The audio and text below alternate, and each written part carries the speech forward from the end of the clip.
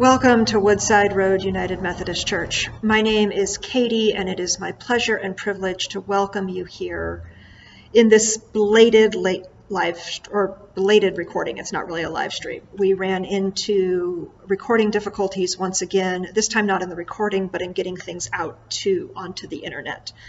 We still haven't quite figured out what went wrong there.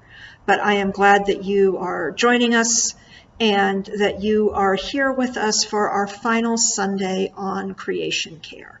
Our psalm this week is going to be Psalm 124, where we remember that our help is in the name of the Lord, who is maker of heaven and earth. Thank you for worshiping with us, and we look forward to getting it right next week, hopefully. Amen.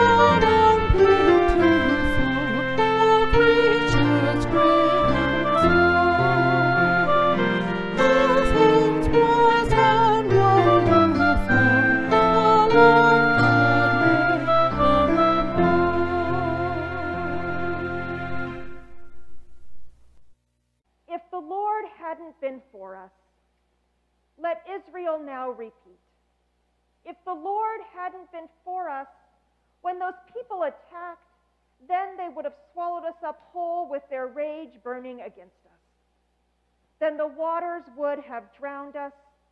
The torrent would have come over our necks. Then the raging waters would have come over our necks. Bless the Lord, because he didn't hand us over like food for our enemies' teeth. We escaped like a bird from the hunter's trap. The trap was broken, so we escaped.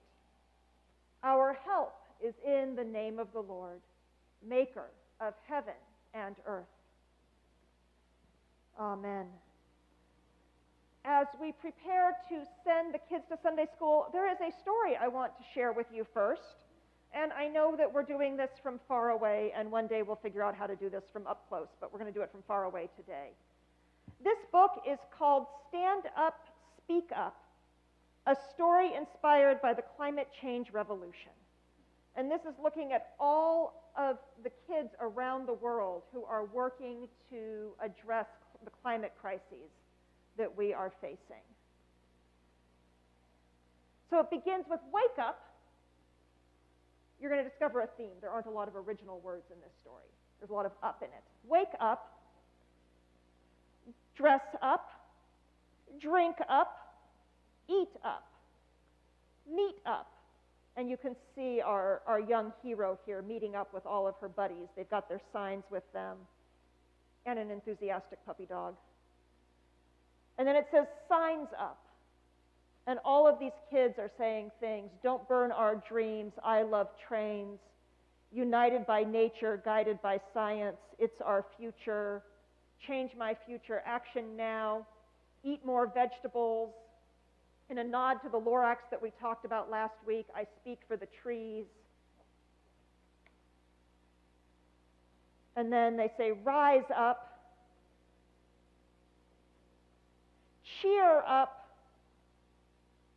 finish up. All of these kids head home. And then we're back to dinner time. We started with breakfast. We've got eat up, drink up, stay up. They are watching as a family a report on the rally with the local news. Coming up. And then the next story on the news is one that we would be familiar with. There's raging wildfires. The author of the book is from Australia, which dealt with raging wildfires a year or so ago. And then the trash in the ocean, hurricane flooding, or maybe flooding from other reasons. And our young hero here, she is disappointed because, well, they just had this powerful rally. Rest up. And there she is, unable to sleep.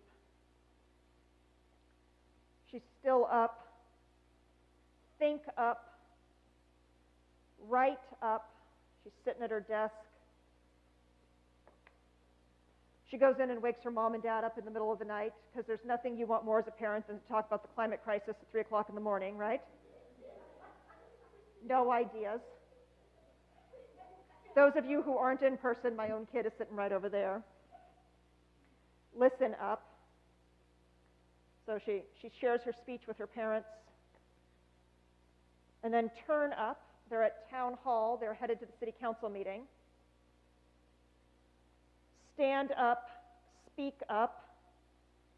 Hands up. Everybody's raising their hands to say, we hear you. And then it's sign up.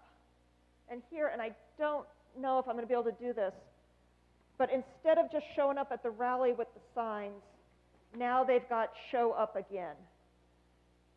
And so across here we have people getting ready to plant trees, the beach cleanup team. Kind of like our library, there's a beekeeper on the roof. Cleaning up, composting, community garden, and then renewable energy, zero waste, no plastic straws, cut CO2, save our planet, swap and mend. And all of the different ways that people, and especially young people, are inspiring our care of creation. And there's even in the back, and I'll have this here for folks after service, stories about what young people all over the world are doing to care for our planet. And so as we send our young people to Sunday school, we send you knowing that the planet is yours. And we appreciate every time you call on us, adults, to care for the planet. And you remind us that it's not our planet, it's your planet. And so you are invited now to go to Sunday school.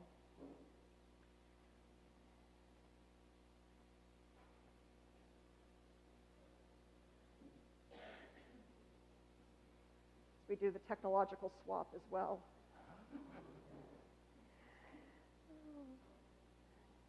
I appreciate that it takes people of all ages and stages to make worship and Sunday school happen here.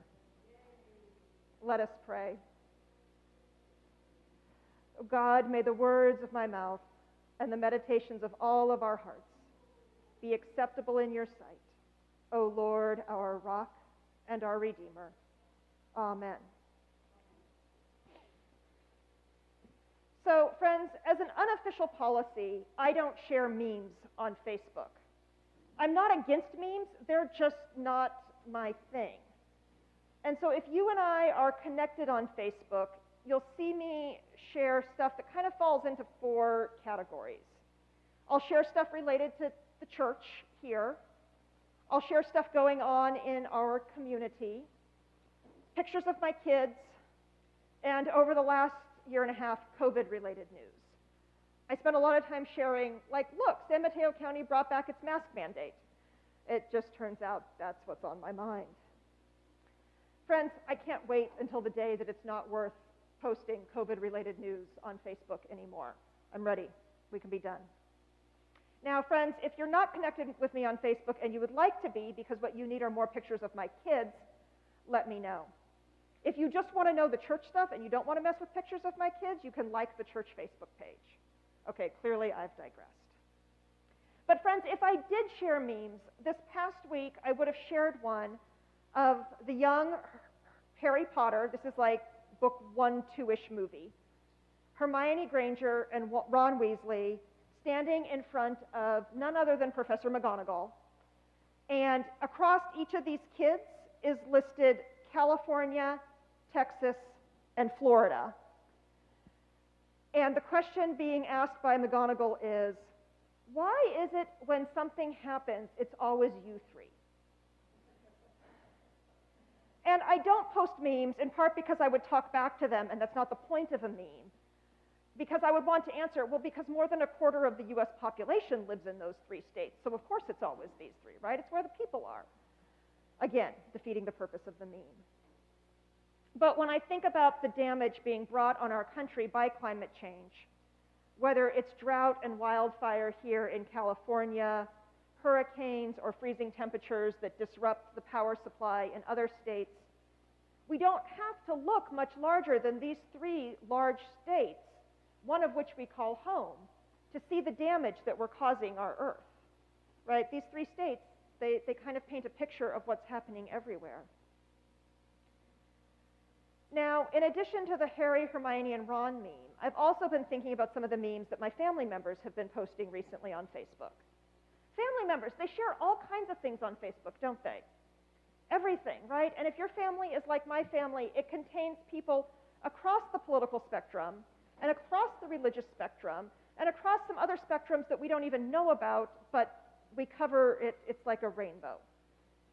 And recently in my family, there has been a bit of jumping on the separation of church and state bandwagon in Facebook. Things like there are 3 branches of government and the Bible isn't one of them, which fits right alongside the bumper sticker that's on a car that's regularly parked on Roosevelt. I don't know how many of you drive on Roosevelt on a regular basis, but when I bike there, I catch this bumper sticker that says, "Tax churches, build schools," which just makes me want to point out that RCSD closed 4 school campuses 2 years ago, but now really I've gone down a rabbit hole. Because it turns out, friends, I spend a lot of time thinking about the role of the church in our world. I am of the public school era when we didn't open the school day with prayer. I think that's closer to my mom's era, where you might do the Pledge of Allegiance and then everybody says the Lord's Prayer together or something, and then you go about your school day. That's not my school era, but it was certainly okay to make Christmas tree ornaments when I was in elementary school. And friends, I thought that we had left this era of Christmas tree ornaments in school, except that this past December, one of my daughter's assignments in class was to write a letter to Santa. And I was slightly horrified because not everybody does Santa. And I want the public sphere to be a place where we learn about each other's traditions, and we are invited to participate in each other's traditions. But I'm still a little caught off guard by giving the class the assignment for everybody to write a letter to Santa. Because I have this firm belief that our public institutions should not privilege one religious tradition over another, as much as I like my religious tradition. But alongside of this belief that Christmas tree ornaments and Santa don't belong in school, I am also firmly of the belief that as people of faith in general, and as followers of Jesus in particular, we have something, and hopefully something bold, to say to the world. Friends, I think that as followers of Jesus, we sometimes get quiet because we don't want to be that kind of Christian. Have you ever not wanted to be that kind of Christian? The kind of Christian that draws, a lot of attention because you're making a lot of noise and all of that. Or maybe we think if we just live by the words, they'll know we are Christians by our love. That will do, right? If we go out and we just love and we love lots, that's our witness. As we close our time dedicated to creation care, and just because we're going to shift our focus next month from creation care to stewardship, a little more specifically focused on finances and money, that doesn't mean that we stop caring about creation. In fact, I'd argue what we do with our money has a direct bearing on how we care for creation. But as we close out this dedicated time to creation care, I want us to think about what it means to live as folks who follow Jesus in our private and in our public lives. What does it mean to follow Jesus with our hearts and with our actions? Friends, there is one building on Capitol Hill in Washington, D.C. that isn't a government building. Did you know that? All of Capitol Hill is government buildings, except for one building. Do you know what building is on Capitol Hill that isn't a government building? It is the United Methodist Building. Did you guys know that? So the United Methodist Building is home to the General Board of Church and Society, the United Methodist Women, the Methodist Council of Bishops, and a number of ecumenical and interreligious organizations. It's a pretty big building, so there's a lot of folks with their offices in there.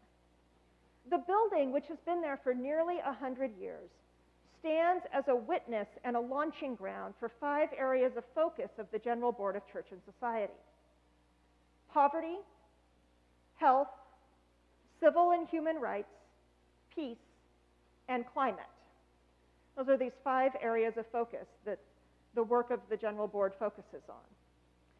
When it comes to the climate, General Secretary Susan Henry Crow recently wrote, "It is time that we, as people of faith, committed our churches and the systems with which we work to actively focus our vision, energy, resources, and commitments on climate justice."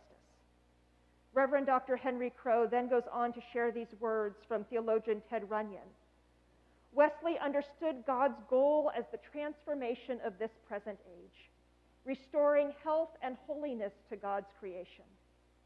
God, therefore, enters into the life of the world to renew the creature after the divine image, and the creation after the divine will."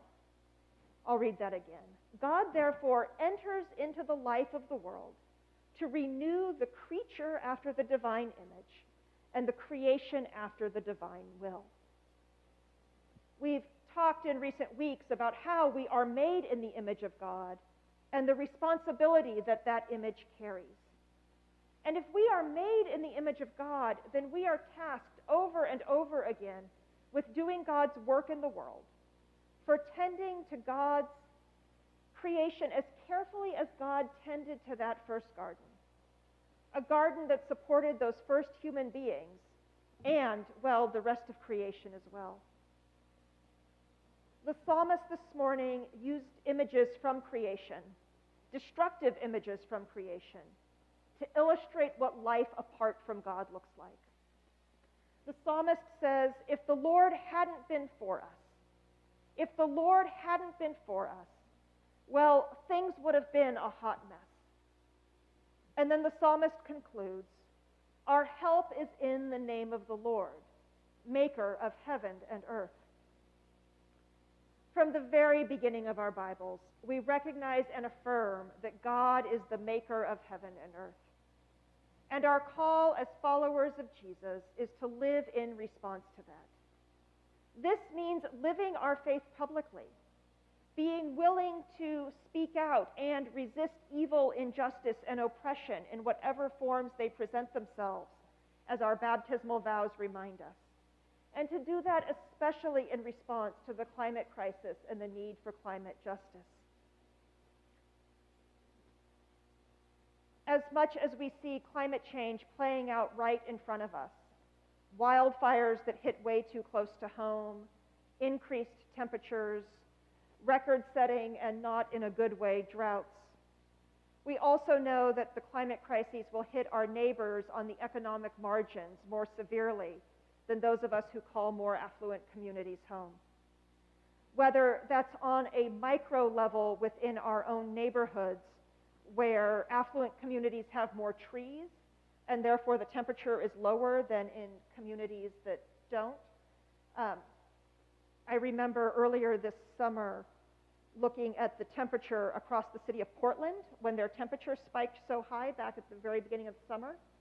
And within the city of Portland, there was like a 20-degree difference from one place to another based on how many trees were there.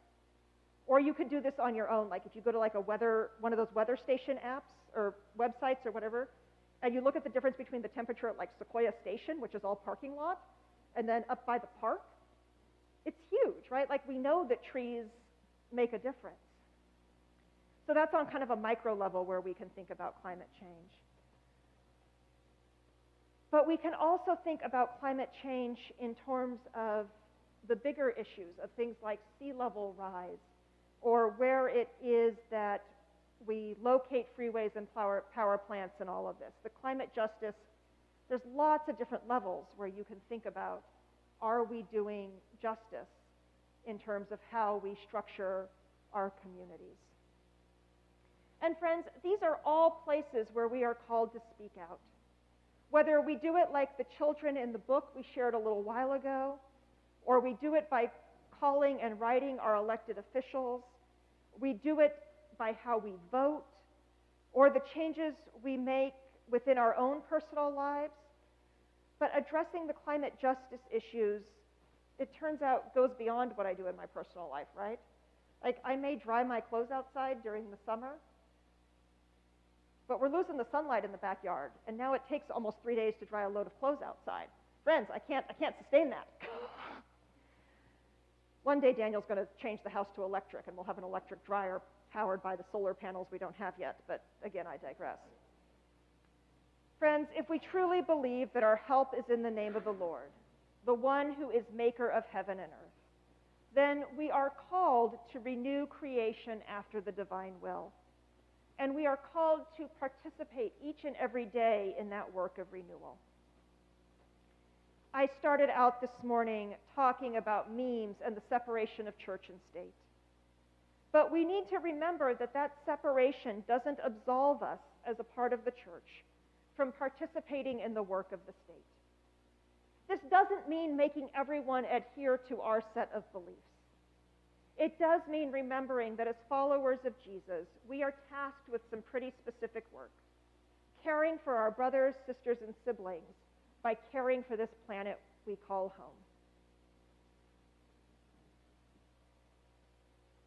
I want to close with these words from the late poet Mary Oliver. She writes an essay called Upstream, and she's going to talk about some wildflowers. And so you might want to picture California wildflowers as I name these different kinds of wildflowers. She writes, "Teach the children. We don't matter so much, but the children do. Show them daisies and pale hepatica. Teach them the taste of sassafras and wintergreen. The lives of the blue sailors, mallow, sunbursts, the moccasin flowers, and the frisky ones, inkberry, lamb's quarters, blueberries, and the aromatic ones, rosemary, oregano. Give them peppermint to put in their pockets as they go to school. Give them fields and the woods and the possibility of the world salvaged from the lords of profit. Stand them in the stream. Head them upstream. Rejoice as they learn to love this green space they live in. Its sticks and leaves, and then the silent, beautiful blossoms. Attention is the beginning of devotion. And may all of us pay attention that we might enter into relationship with the earth with devotion. Amen.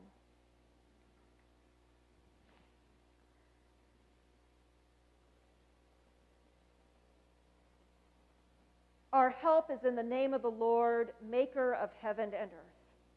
And our hymn is, "All praise my Maker while I've breath." You are invited, as you are willing and able, to stand and hum if you are in person with us. If you are worshiping online, you are invited to sing out with gusto.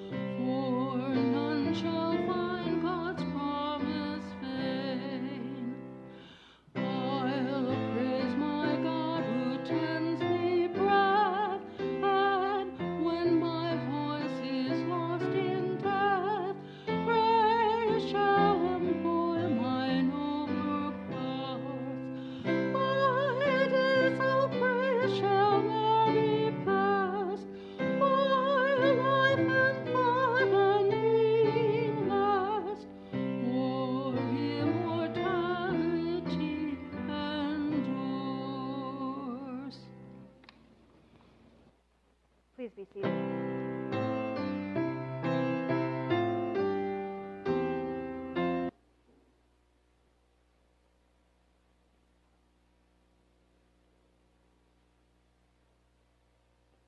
God of delight, your wisdom sings your word at the crossroads where humanity and divinity meet.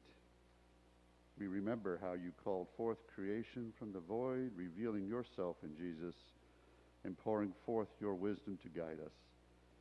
You manifest your concern for the whole universe and invite us into your joyful being. We marvel at your care for us, even though we are so small by comparison. May we live as your beloved children, tending to the creation that you entrust to us. May we reflect your glory in faith that acts, in hope that doesn't disappoint, and in love that endures. Amen. And now let us continue to pray as Jesus taught his disciples to pray, saying, Our Father, who art in heaven, hallowed be thy name. Thy kingdom come, thy will be done, on earth as it is in heaven. Give us this day our daily bread, and forgive us our trespasses, as we forgive those who trespass against us. And lead us not into temptation, but deliver us from evil. For thine is the kingdom, and the power, and the glory forever. Amen.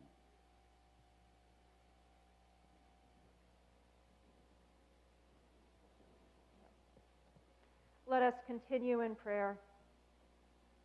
God, heaven declares your glory, and the sky proclaims your handiwork. Our help is in your name, maker of heaven and earth. One day gushes the news of what you've done to the next. Our help is in your name, maker of heaven and earth. The night tells tomorrow what needs to be known. Our help is in your name, maker of heaven and earth. Day and night, earth and sky, we give you thanks for all the wonders of creation. Our help is in your name, maker of heaven and earth. Amen. Our hymn is Saranam, Saranam. Before we sing this, we say goodbye and God bless to those of you worshiping over YouTube. We thank you for your patience as we had a rocky start this morning, but we are glad that you are with us. And now you are invited again to stand and hum with gusto in person and sing out at home.